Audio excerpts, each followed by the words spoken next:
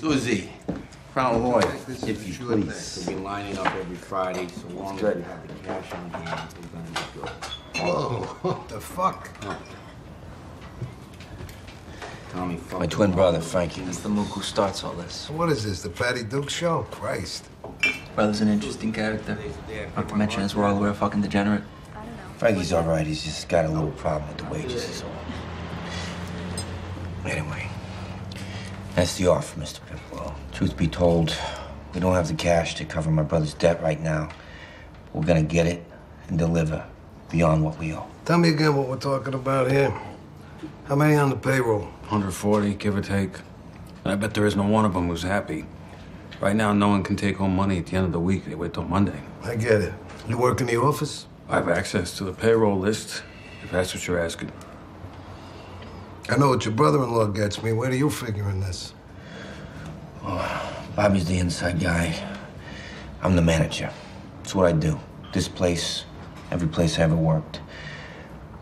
I will make sure that every penny is accounted for, Mr. Pipilo. It's a point of pride with me. I'm gonna hold you to that.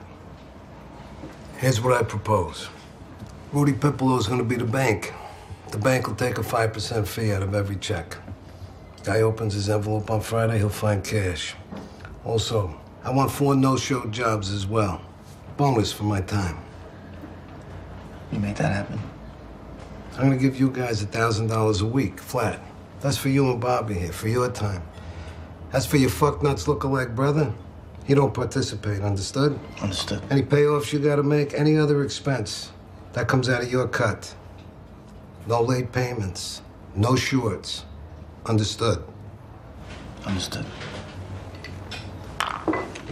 One more cocktail, then you can walk me to my car. Okay, Mr. Pipilo. Hey, Susie. Rudy. What are you talking about the tip this time? Rudy. Got you, brother. So where you living, Vince? Got a room at the Lionel. Convenient, like. Got my own bathroom. I don't need much. Yeah, but this neighborhood? Hey, Thunder. Vince. Punch boards coming to the bar all the time. Sometimes with the pimps. But hey, the money spends, and at the end of the day, they got a drink too, just like anyone. Odds on, they're coming from a matinee. Now, why should a man have to walk through all this human garbage just to take his wife out on the town?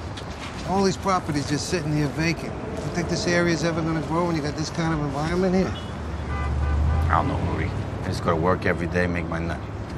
Someone's gotta clean this fucking place up. Until that happens, ain't nothing gonna change. Yeah, it's like water that kind of just sits there in a puddle. Stays grimy. Standing water, right. It's stagnant around here. You gotta get the water moving again. What, you got some interest down here or something? Some. I'm working on some. Here's my car. Vince, make this right. Say, Vince.